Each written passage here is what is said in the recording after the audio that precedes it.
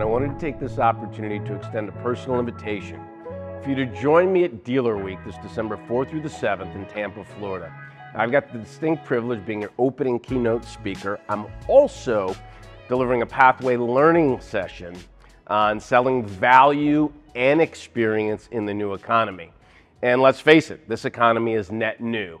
And I can identify with that. I'm actually a first-time boat owner.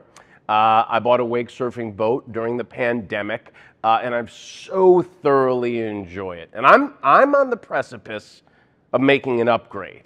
And so I have both a lot of practical perspective and personal perspective on walking into a dealership and navigating that decision. And in my pathway session, I'm going to provide some very tactical, practical, and actionable sales insight from our new book and body of research that I think will help you connect to your customers in service and drive more profitable growth. One tip that I want to offer today prior to our time together at Dealer Week is just a reminder that selling is asking, not telling. It's listening, not talking. And the empirical research shows that top producing sellers actually spend 60% of the time during a sales engagement listening and about 40% of the time talking.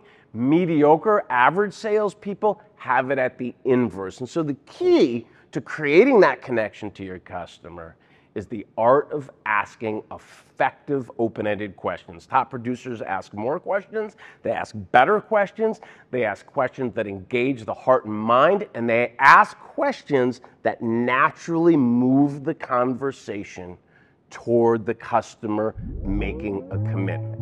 It's important to understand that 94% of a purchasing decision is unconscious. That means it's emotional.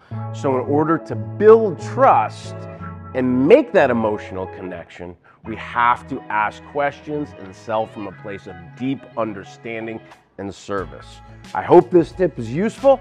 I hope you'll consider the questions that you're asking, and I hope you'll head to the website to register for Dealer Week, and I look forward to seeing you in Tampa, Florida this December.